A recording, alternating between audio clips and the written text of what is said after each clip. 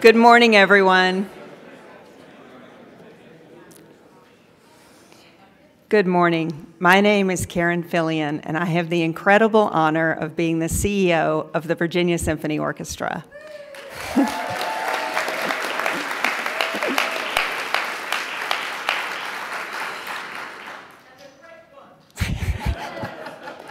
This is an easy crowd.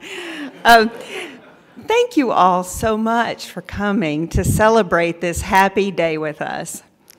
New artistic leadership is one of the most exciting times in the life of a symphony orchestra. And while the past year has been challenging, our musicians and our staff have persevered with tenacity. And we are now feeling, as I hope you are, the rush of a fresh start and tremendous optimism for the future.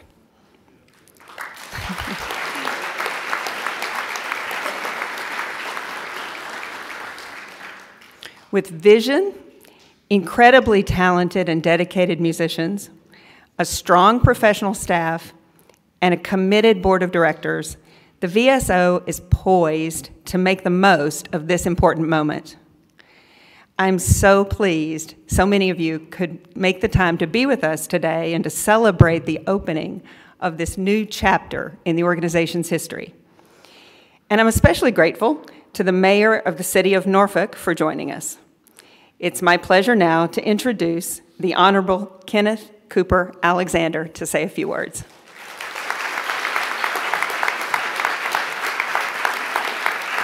Well, good morning. It's wonderful to see all of you in person and not on Zoom. Long time coming. Thank you all for being here. The arts community is a critical driver to Norfolk's economy and to our region. It attracts companies and employees while improving the quality of life. Norfolk proudly serves as the epicenter of the visual and performing arts in Hampton Roads. And I'm proud to be here today with my colleague, Andrea McClellan, the next Lieutenant Governor of the Commonwealth of Virginia.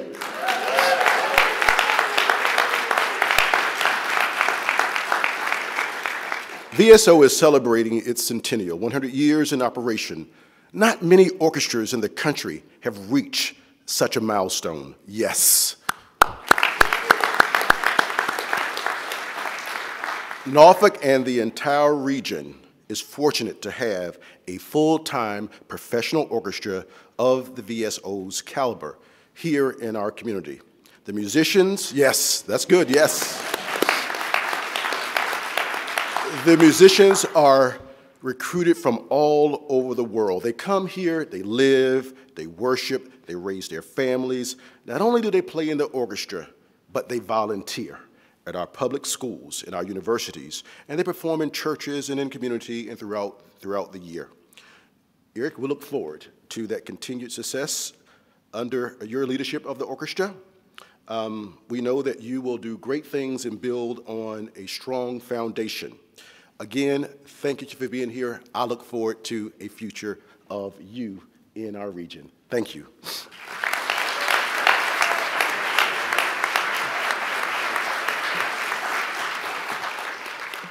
Thank you, Mayor. I think it's fair to say in the spring of 2018, when Mike and Andrea McClellan were asked to chair the search for the VSO's new music director, they had absolutely no idea what they were getting into. We are extremely fortunate that they said yes. Their steady guidance has brought us to this moment, and we are so grateful to them for their leadership. It's my pleasure now to introduce Mike McClellan, who also chairs the VSO's Board of Directors, and Councilwoman Andrea McClellan.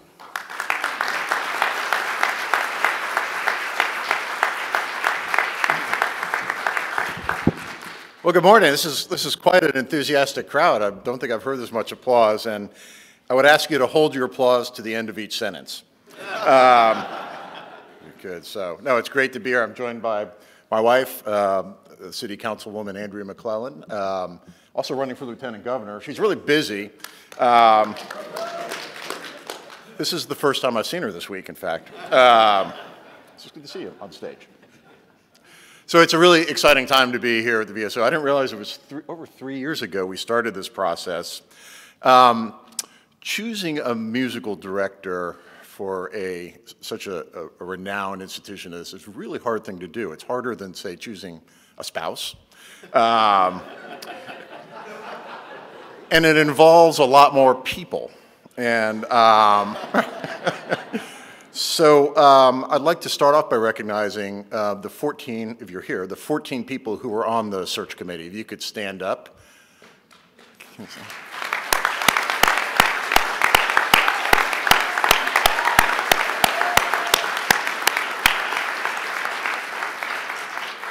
3 years later, who would have thought? What was really cool about this search committee, it was 7 of the musicians of the symphony who really guided us artistically, and then 7 civilians who basically sat there and listened to what the musicians had to say. The musicians had a very strong role in making this decision, and I want to thank all of you for getting us to this great point. You know, we interviewed, or we discerned over 100 candidates. We interviewed over 25, and then I don't want to use the word audition or whatever you call it, 7 or 8 of them, depending on how you count it. And that's how you get to these decisions. It takes a lot of time and a lot of effort over a long period of time. Now, we expected to be making this announcement last summer, right? But things don't always go as planned. We were all knocked down by COVID. But I'll tell you, when COVID struck, this organization was on a roll, and it is on a roll now. We're at 101 years now, I think, about to enter our 101st year. We're concluding our largest fundraising campaign ever. Thank you to everyone who has participated in that. We're almost there, but you know, I'd be remiss if I didn't ask for money. So, need a little bit more. And now the capstone of this, as we power into our next season, of course, is our new musical director, who we'll announce here in a minute. Hint, it's one of these 3 people.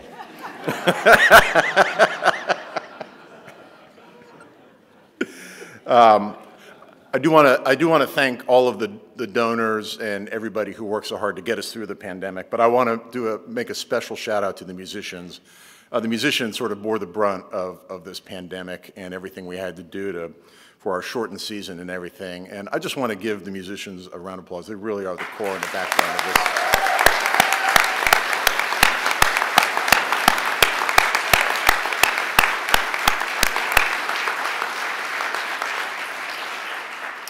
So Andrea and I and the board, I mean, we are very optimistic about the future of this organization. As I say, we're going to power into the next season, and we're going to power into our next 100 years. And especially with the addition of our bold new artistic vision, and we have even more reason for optimism. So I am thrilled today, one of these 3, get ready to stand up. The winner is, thrilled to announce today that our choice for the 12th music director in 101 years of the Virginia Symphony Orchestra is noted American conductor and cellist, Mr. Eric Jacobson. Thank you so much. Good. All right. Now.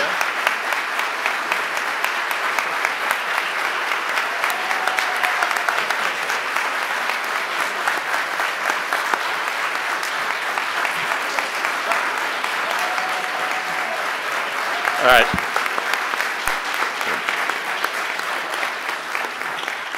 All right, save that for his first performance. I screwed this up. I was supposed to introduce Andrea, but that's good. So you'll get to applaud for him again. But now let's applaud for Andrew McClellan, who's going to talk about Eric a little bit.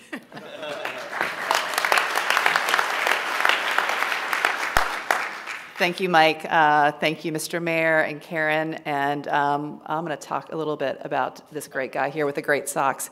So just before I get started, though, you know, well, number one, you got to see the humor of my husband that I've been experiencing for 28 years of marriage. And I've heard a few of those jokes before. But in all honesty, when Karen came to us and asked us to co-chair this search committee, I had to think really hard about this because I was busy. We were busy, and we'd never co-chaired anything together other than raising our 3 sons. And it was quite the experience. So I'm happy that we are here successfully. But more importantly, let me tell you a little bit more about Eric Jacobson.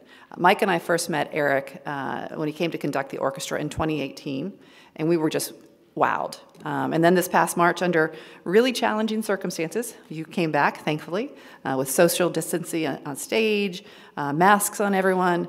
Eric handled those concerts and the challenge just beautifully, to his choices and pieces, his comments from the stage that were interesting and they were informative, and he delivered in a way to establish an immediate connection with the audience, and I hope that you had the opportunity to experience it, but boy, if you haven't, you're in for a real treat. Eric has already built a diverse and fascinating career, although he is not yet 40 years old. He is currently the music director of the Orlando Philharmonic and the Bridgeport Symphony in Connecticut, and is the artistic director of the Knights, a uniquely collaborative and adventuresome orchestra based in New York City. Eric founded the Knights with his brother, violinist Colin Jacobson, and the Knights grew out of late-night chamber music reading parties. Who knew? With their friends. In addition to being a conductor, Eric is also an accomplished cellist. He grew up in a musical family, and in addition to his brother, his mother was a professional flute player, and his father a violinist who for 30 years played in the Metropolitan Opera Orchestra. Eric has said that his parents showed him at an early age that, quote, music is a party. I think we would all agree. Eric is known everywhere he conducts for engaging audiences with innovative programming and his warm and authentic communication style and amazing socks collection. I'd like to share just a few of the comments that we received from our audiences. Quote, he is a breath of fresh air. His enthusiasm is contagious. He's very genuine, inclusive, and thoughtful, absolutely charming and delightful. And I know that Eric will be a wonderful addition to the Virginia Symphony Orchestra, and it's my great pleasure to do what my husband has already done, to introduce you to Hampton Roads community, to the next music director of the Virginia Symphony Orchestra, Eric Jacobson. That's good. That's good.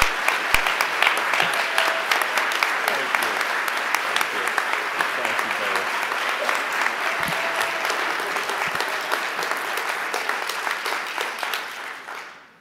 It just hit me right there that this was happening, even though we've been talking about this for a few months now.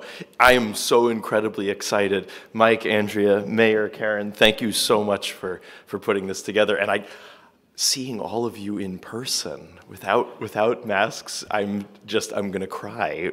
It makes me so happy to see everyone. I remember that concert in 2018. I remember coming and getting to work with the orchestra, and I think it was love at first hear when getting to do Scheherazade, Rimsky-Korsakov, this beautiful piece that the orchestra obviously knows and plays so beautifully. I remember coming off stage, and I called my wife that night. I'm like, I met this orchestra.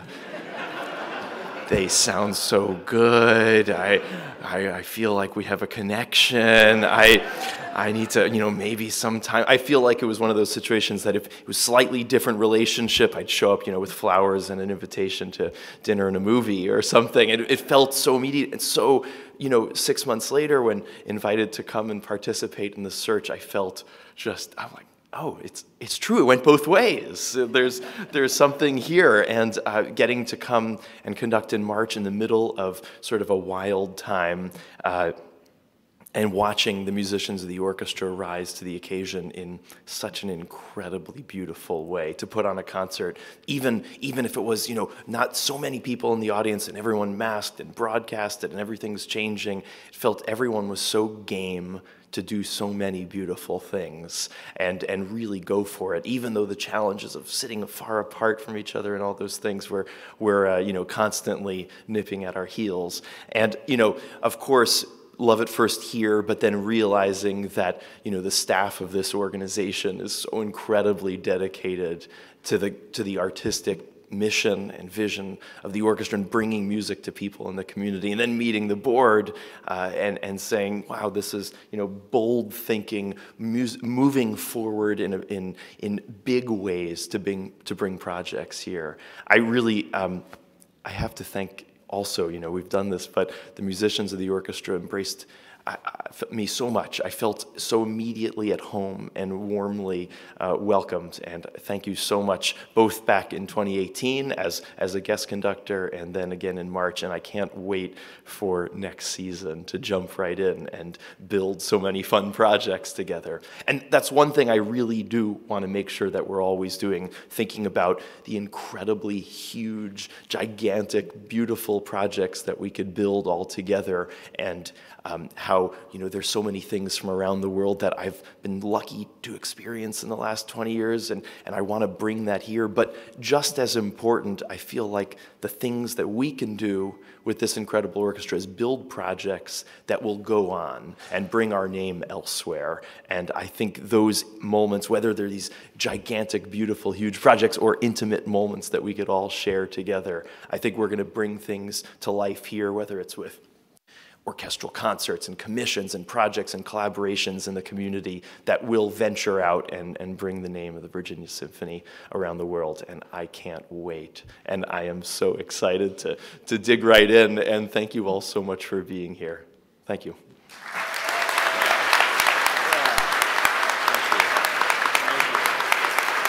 Oh, stop it. Oh.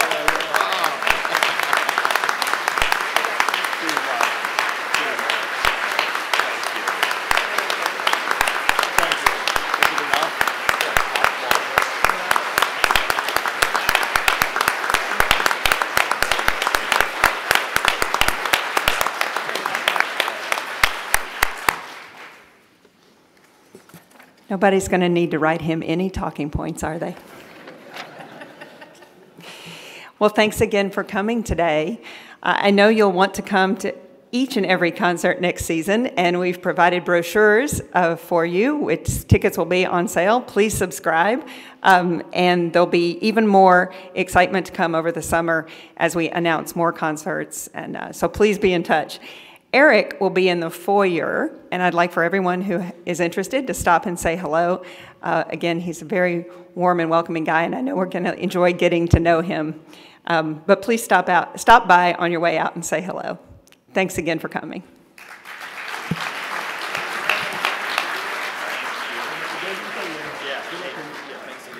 Thank you so much.